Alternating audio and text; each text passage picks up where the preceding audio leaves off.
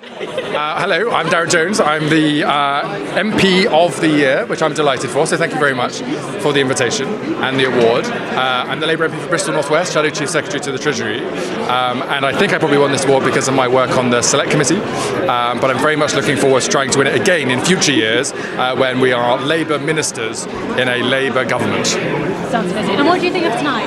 Oh, well, it's a lovely event tonight. I mean, it's very busy. You've got a huge number of people turned out. The venue setup is excellent. And obviously you've got some great award winners, which I'm delighted to be part of. Thank you very much.